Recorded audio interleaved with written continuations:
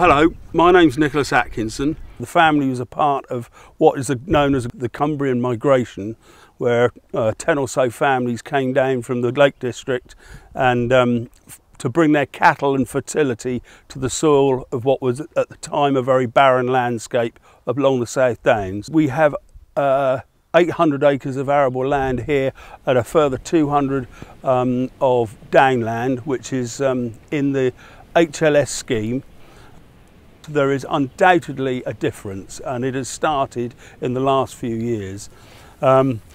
First of all, every farm that we farm has a barn owl on it, which is an absolute joy for me as a farmer to see.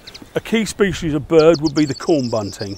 We're all desperate to try and get the corn bunting back on our farm to the volumes that it was, say, in the early part of the last century. This is our 17 acres of SSSI. A triple SI is a site of special scientific interest, which has been ever since we farmed the farm since the late 70s.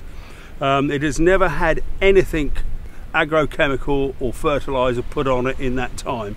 So it is slowly and very surely reverting back to traditional tilt grassland. The grassland on the farm we maintain on this farm with sheep. We used to be cattle as well. We have 350 sheep on the farm which graze the downland. We have to take them off at the 1st of May, and then we can put them back on the 1st of August.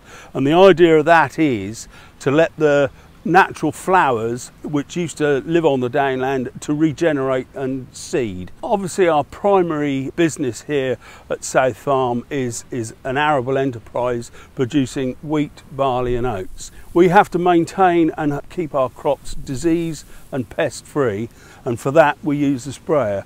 We use it as sparingly as we possibly can. I'm incredibly optimistic about the situation of farming.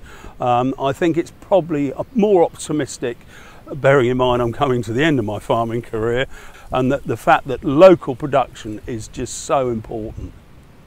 Being in the South Downs Farmers Group, like-minded farmers together, sharing their interests, their farms, their ideas as to the way that we can push the environmental aspect of our livelihoods forward.